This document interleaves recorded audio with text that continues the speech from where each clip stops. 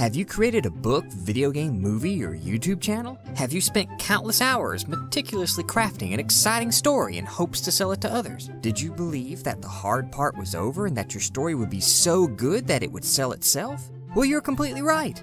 Now, naturally, most markets are flooded with a massive glut of content, which only means that your stuff will stand out even more. But one does have the option, and let me stress that this next part is completely optional, to market and promote your creation. Don't worry, marketing requires no effort whatsoever and is totally not akin to beating your head against a brick wall. Not at all. Now, the first step is really simple. An author has to let as many people as possible know they have a book for sale. This is done by constantly spamming out posts at every opportunity and as many places as possible while being loud and obnoxious. By the way, just thought I'd mention that I wrote a book.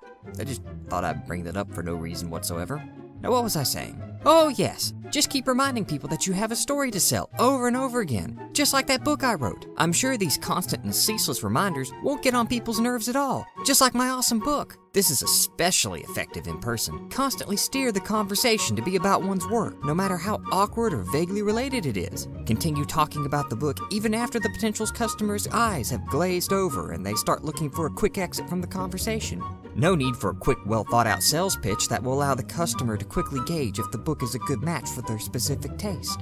Need more places to promote? Just barge into random internet forums only vaguely related to your subject matter. Don't bother to read any of the forum rules. Just spam out links to your work and then complain after getting unfairly banned. Be sure to start posting on Reddit as well. I hear they love people who self-promote without following the rules. And don't worry about bothering to spell check one's post or about using proper English. I see no reason why anyone would hesitate to buy a book from someone who can barely spell. Another good tip is to constantly boast about all of one's remarkable credentials and achievements. All an author has to do is keep talking about how awesome they are while neglecting to mention anything about their work. I'm sure that ceaseless bragging will engage a potential audience rather than drive them away at a sight of a bloated ego. Don't forget to brag about being a New York Times best-selling author. It's not like that's slapped on the cover of books so often that's become a meaningless designation. Don't have any credentials? That's fine, just make them up.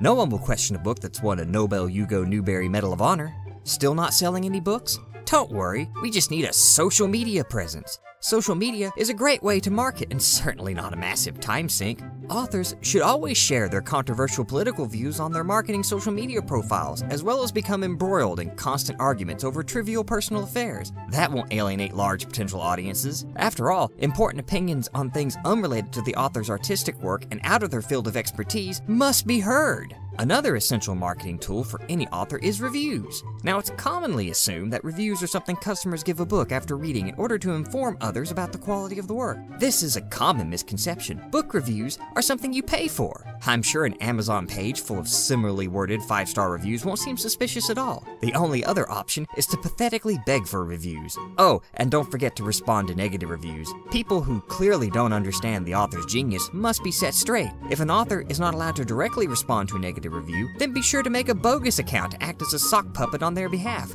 No one will instantly see through that, and I'm sure that behavior won't come across as unprofessional. Need an even greater online reach? Make a YouTube channel. That's like super easy. YouTube is a great creator-friendly platform that always respects fair use and is known for its easy-to-understand algorithm and lack of a competitive environment. Even better, YouTube channels grow themselves without any promotion, just like books. Imagine how absurd it would be to have to market your marketing.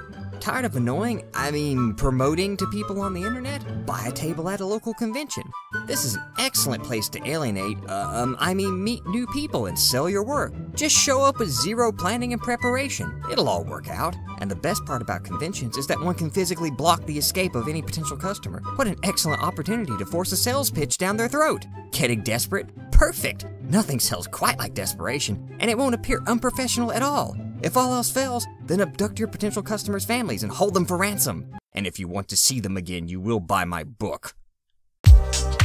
J.P.Beaubien here. I just wanted to thank everyone who subscribed. You guys are awesome. Also, I do read and appreciate comments. I'm just terrible at responding to them. I hope you enjoyed this video and that you stick around for more in the future.